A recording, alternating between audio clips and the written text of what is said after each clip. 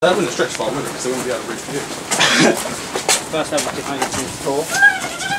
Going through the exit, badass! That's what it is. Got loud in it. I'll go spotlight. Maybe the same colour inside. Whoa.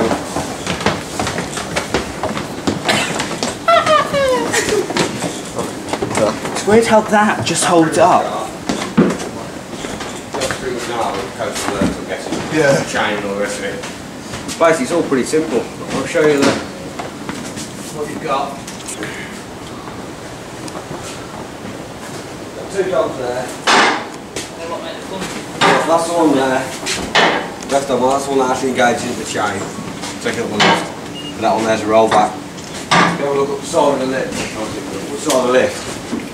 There's you've got the main chain that runs up. Next to it, we've just got a sort of triangular piece of steel that does that. Yeah. And every time obviously this goes over it, just drops to the next one. That's what the concrete is. Yeah, if for whatever reason that fails or the chain snaps, that stops the car exactly where it is. Pretty much the same. Got the main slew ring at the top there. Ball bearing slew ring for that direction. You've got one obviously for that direction as well. It's all so much bigger than when you see it going round. It's massive. It is heavy. So yeah, that's it. Exactly. It's basically the same principle as that and a normal What's this? This one a spur train today? Or this is a spare train, yeah. Only run to at busy periods, it's obviously unloading and loading. But this is ready to go, This is ready to go on if we need to get busy.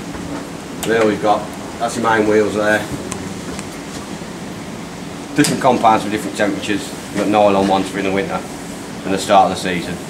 Normally the first 6 set of wheels, put solid nylon wheels on, just makes the train run a bit faster, cuts down on the friction. Side wheels, spring loaded side wheels so they're always on the track. And then your bottom wheels there, and they're adjusted on little eccentric cams.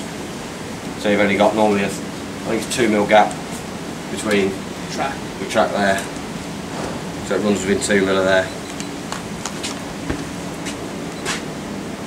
So that's. And these are all Intamin trains, right? Yeah, both Intamin trains. Yeah. There's only 3 in the world? Stand-ups? 3 Intamin stand-ups. I don't know. Oh, right, yeah. I probably know a lot more than I will. Put it that way. I know I'd take a part and put it back together, but... Intamin! The whole thing? Anything else, yeah. It basically comes down to nuts and bolts every winter. Do you have to like maintenance it like every day or something like that? Every morning it gets checks done. Is that the big clang that you get? Yeah, we know the station, you get 3. Ben, You basically got Ben was here. Ben 3 bars in the station on it there. Once all the gubbins is took off. That's the ratchet for the height. You've got 2 sets of teeth. 1 point one way, 1 point in the other to stop the seat going up and down. And you've got 4 little teeth ratchets that sit on the end of that shaft, which is your harness. So that's the clicks as it comes down, 4 little fingers. Just do that as you open and close the harness. I'll show you that in the station as well. You get 5 minutes between test runs. Unless we've got one. That's basically the back of there. That's this bit? That's that bit there, yeah. It looks like bigger though. Yeah, one's taking, one's going up. Like, yeah. One going up, one going down. Obviously 1 2 flops that way, 1 2 flops that way. Then it can't jump either way as the weight was on it. That locks it, stops the seat dropping down. That one stops the seat going up. Oh, there's a jump. You've got adjustment on them. Yeah. I think this one. So as you wear, blue cable on the back. No, sorry, the rod on the back. Yeah. Controls how deep the teeth go in.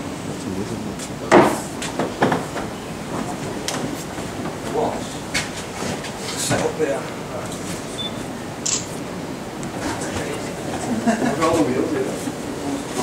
We'd have a lamp somewhere.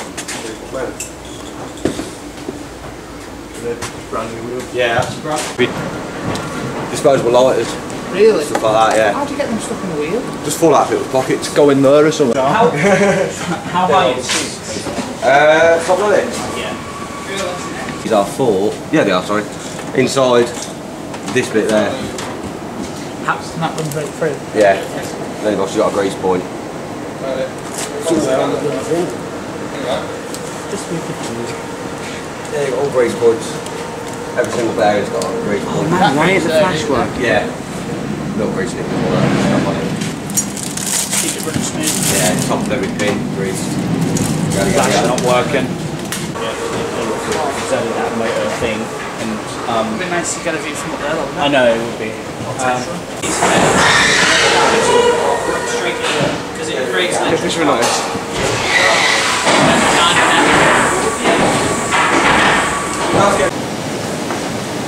You're lucky.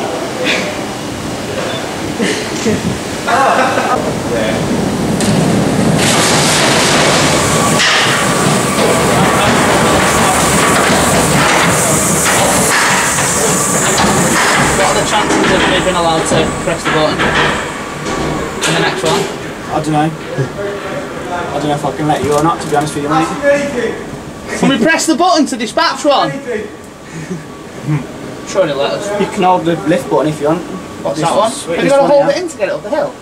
No, we're sending it manual at the minute. Send it in auto. You have to, someone's got to press a button over there. Oh, it's like that's why they all like stand on. Yeah. If you stop that now, it'll stop. Yeah. Oh wow, that's great. And then if you push it again, it's like going up again. And That's so clever. I thought it was all I want to same send stuff. dispatch to trainer Shockwave. Yeah. This is the best thing. This is just like, obviously if you have to stop it for some reason, you can still send it round in manual. Yeah. So what are all these orange flashing lights? That's to open this harnesses and really move the seats up and down. Yeah. I see just to the hoist. There we are. Emergency stops.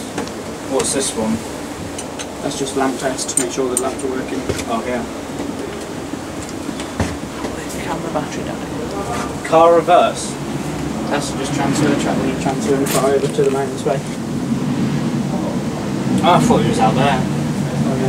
Just, you know, Dan, what have you just done? Dispatch to trainer Shockwave.